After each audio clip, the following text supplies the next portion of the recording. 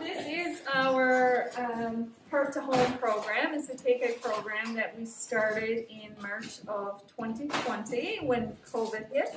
Since March of 2020, we've put out over 5,000 meals. It's an awesome little thing we have going here. It's a teamwork. It's all about teamwork. And those meals were put out here at the Small Crescent Community Centre and also at the Black Duck Community Centre. Volunteers are everything. We're a small staff. We do what we can do. We run our own programs, but then when we have 200 meals going out today, for example, it's volunteers that we depend on.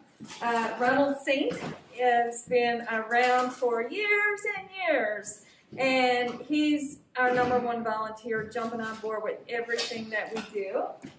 Ronnie is hiding there right now. He's busy, so he can spend the whole day with us when we have anything on the go. And it's not just our meal program.